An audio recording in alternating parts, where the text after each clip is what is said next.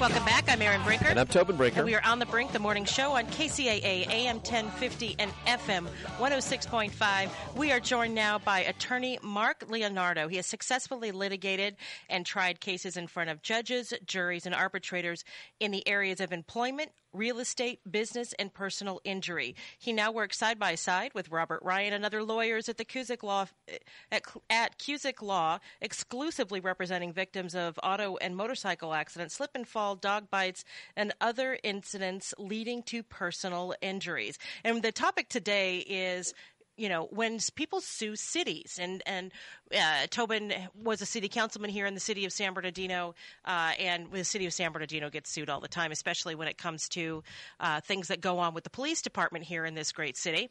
And so we welcome to the show Mark Leonardo. Mark, how are you? Very good, thank you. Good morning. It's great to have you on. So, you know, we keep hearing about the big news stories of right now are these police shootings and you know, excessive use of force, et cetera. And these families almost always sue. So tell us about what that process is like. Yeah, it seems like it's becoming an epidemic across the country. What happens when you do have a shooting like this, the first thing the family does when they hire a lawyer is they file what's called a tort claim. And a tort claim is a procedure you have to file within the first 6 months after the incident occurs. It's making a written claim against the county or city or whatever the case may be. And 99 times out of 100, the city or county, they always deny that claim.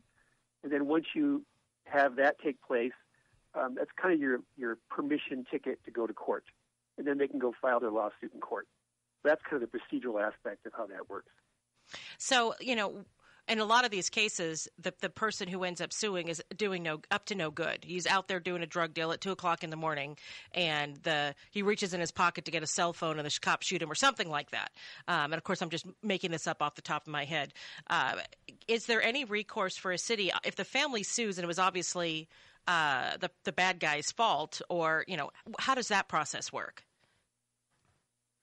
Well, the city tries to, or the police department, whichever case it may be. Usually it's the city is the defendant that's sued because the police officers work for the city. So, you know, they try to defend themselves and come up with some reason as to why they were justified in, you know, using excessive force. So I know that there's one of the examples here is a family man was fatally shot by police. He filed a federal lawsuit against the city. Can you talk about that case? Yeah, there's a case that just was filed recently in the district court in Los Angeles, and it was brought against the Long Beach Police Department in the city of Long Beach. What happened there was the individual, a guy by the name of Marlon Khan, is 39 years old, and he had a mental disability. And he was at a arcade/casino out there in Long Beach. And he had a pocket knife. And he was carving into a table or something, and the management told him, hey, you can't do that, put that pocket knife away. And he did. Later on, he frequented this casino quite often, apparently. And he was showing a couple of his friends this knife. He was kind of like proud of this little pocket knife he came across. And he wasn't threatening anybody. Nobody was afraid of it. But a couple of customers that didn't know him reported it to management, and management came and asked him to put it away, and he did.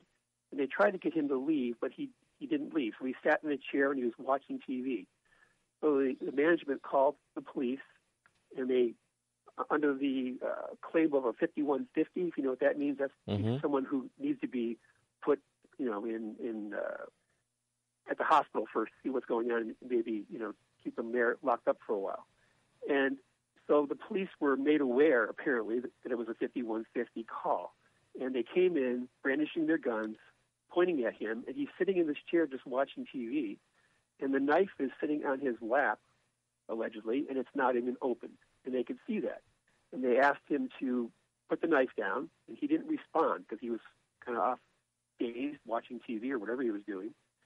And then because he didn't put the knife down, they tased him, and then that didn't do anything. So they came up and they started beating him in the head with a baton. Oh my gosh! And then inexplicably, one of the officers began shooting at him, 8 times, unloaded his entire pistol, shot him 8 times, and he was dead.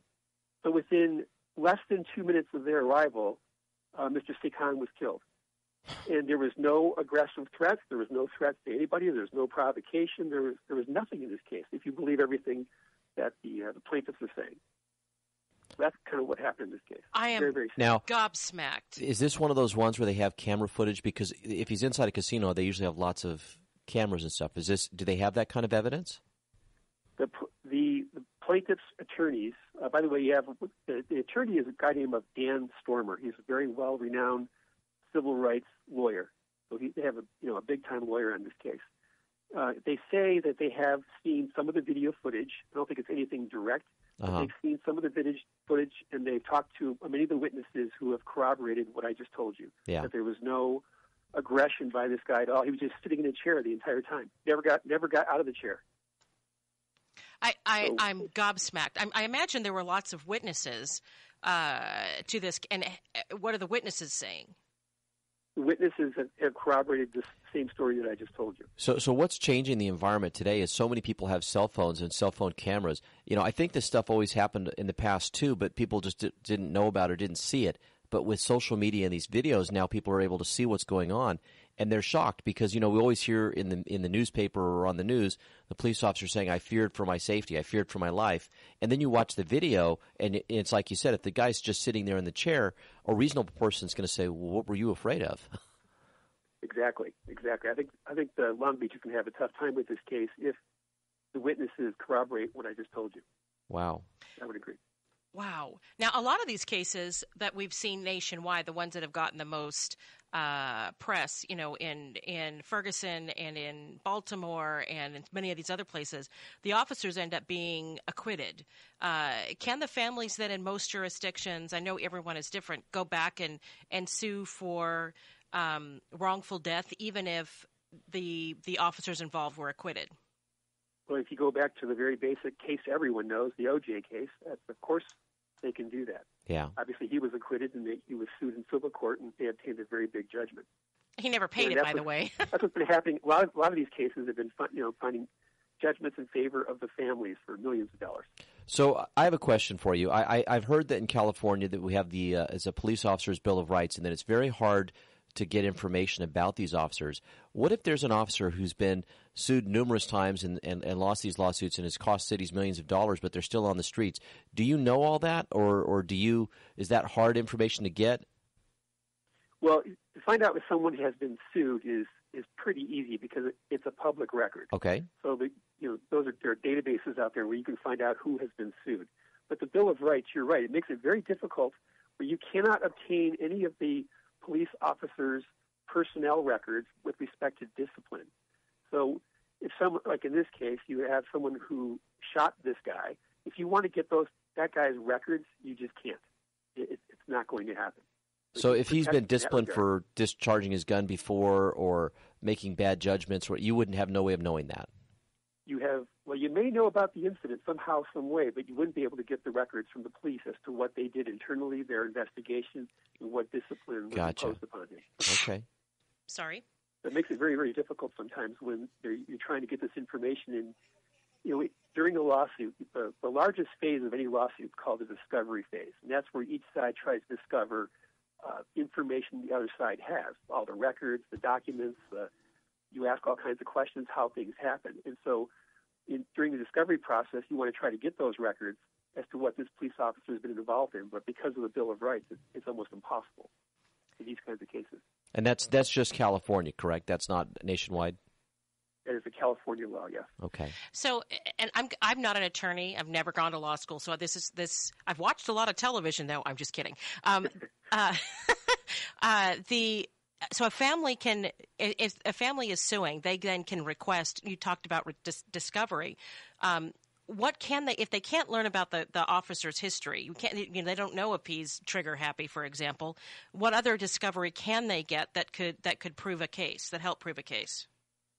Well, to try to prove the case, they'll take depositions of the various witnesses that were there in the casino and what they saw. If any of those people had, cell phone video footage, they'll subpoena those records and bring that into evidence. eventually they'll take the deposition of the officers. There were two officers, one that tased them and hit him in the head with the baton, and the other guy, the one that shot him. They will take the depositions of both of those two individuals. And a deposition, just for those who don't know, it's a procedure. It's just like testifying in court, only it happens in some lawyer's office. And the other side gets to ask the questions, what happened, and it's under penalty of perjury, it's under oath. So is there ever a circumstance where it's okay to hit a suspect in the head with a baton? That's a tough question, but there's the whole self-defense issue and whether you can escalate the fight, so to speak. So it's like you've heard the phrase "coming to a gunfight with a knife" kind of thing. Well, if you're two people are just having a fist fight, if somebody pulls out a knife or a baseball bat or a gun, they've escalated it, and you can't necessarily do that unless it's justified.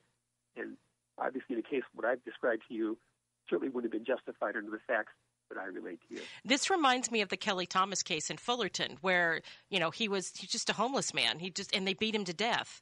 And by all accounts of the witnesses, he was crying for his life, and they wouldn't stop. Right. It does sound very similar. Wow. So we are about out of time. So let people know how they can find you, follow you. Are you on social media, etc.?